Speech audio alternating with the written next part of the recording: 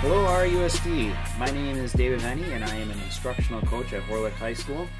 Today's On-Demand PD is on a topic called Total Participation Techniques, or TPTs for short. These techniques are basically structures or frameworks that you use within your classroom.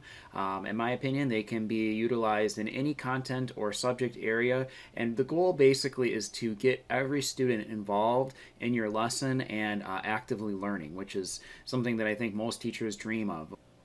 So Total Participation Techniques is actually based off of a book written by Persida Himmalay and William Himmalay. There's actually two editions of it. The first edition is the book on the left that's kind of teal colored, and the second edition is the blue book on the right. Both books are outstanding. If you're looking to save some money, I'd encourage you to get the first edition, as the second edition only has a couple of other techniques in it that are different from the first one. But either one would give you a good grounding in how to incorporate total participation techniques in your classroom. In the book, they give this graph discussing higher order and lower order thinking and the amount of participation that your class has. So when we are designing our lessons or delivering instruction, we want to try to be shooting for quadrant 4, where we are forcing our students to have a high cognitive load and a high amount of participation. Ultimately, we would like the majority of our lesson to kind of hover in this quadrant 4 area. Is the whole thing there?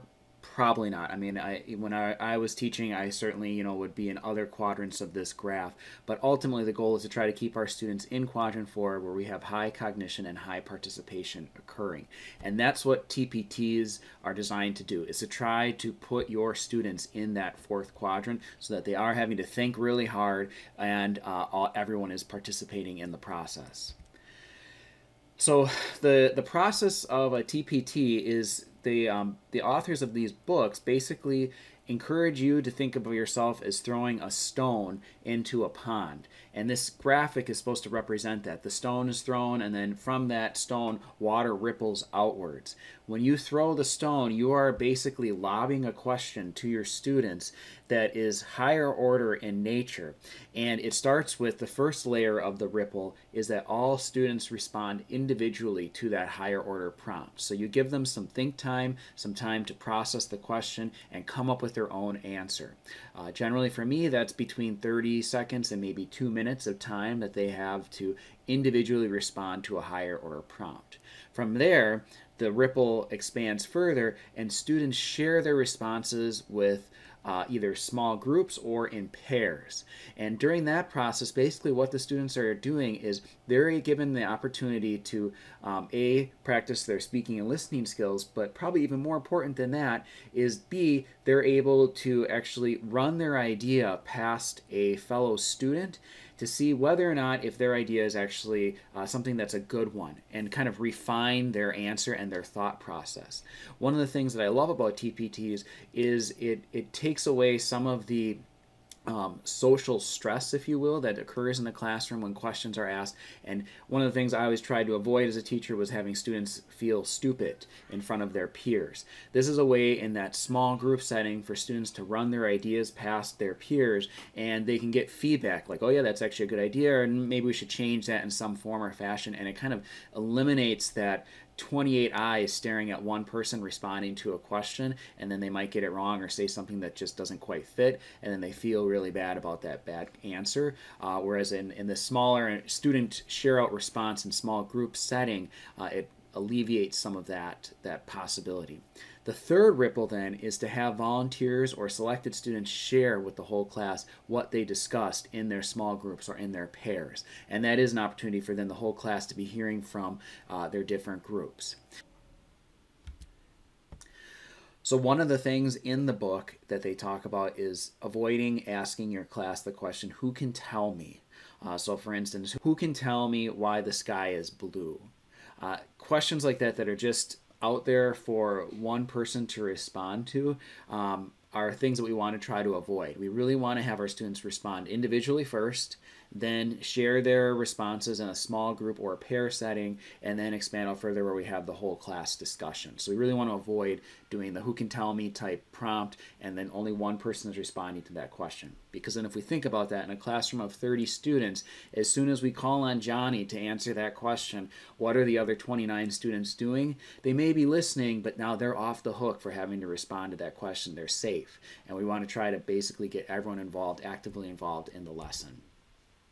So now I'm just going to go through, that's basically the structure. It's nothing really like rocket science going on with TPTs, but I'm just going to give you a couple examples that I found to be beneficial and high impact in the classroom that you may want to try in your room. But like I said, the book has many, many more that you can go to and refer to that and pull out for your different types of TPT activities that you do in your classroom. But this one's a real simple one. It's called a quick draw. Basically allow your students to demonstrate and understanding a concept through drawing. So it helps to, if you have artistic students or students who really like that visual type of representation of things, this is a great activity for them. So how you do it, select a big idea in your lesson and have your students create a visual of that concept. So they make that visual and then have students share and explain their image with a partner. So then we go through that ripple process. So you might say, give me a visual of, in my example, I did sustainability. Draw an image that represents sustainability. So you'd have your students draw that image, give them 30 seconds, 2 minutes, whatever you feel like is adequate time for them to draw that image. And then they would go and share that image with a group, a small group or just a pair, and then have that class share out at the end, so following that ripple format. Another TPT would be something called a quick write.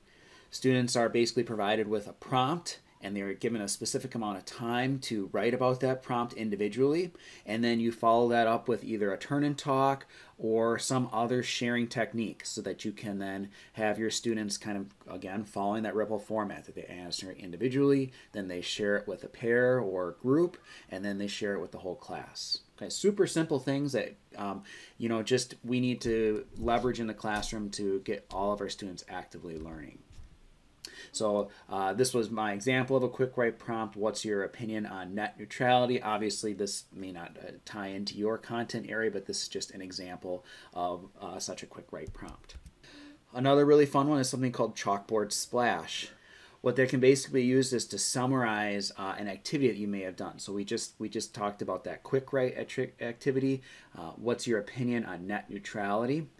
What you then could do is, after you've had that discussion, that class dialogue around that prompt, then you could have all of your students write a one-sentence summary of their quick write prompt on the board. And so all of a sudden you have all of these prompts, all of these summaries written on the board for students to then view.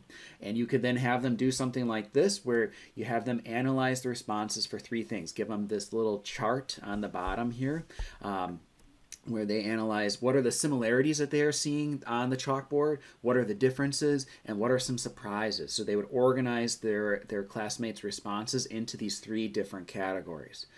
All of these activities, hopefully you're starting to see, generally are easy to do, involve very low preparation, and are going to engage the cognitive load on students, are going to encourage them to have to think hard about the question, to actually put some thought into it, and generally can be kind of fun because there's a social aspect to it as well, that you're having them interact and mingle with their peers.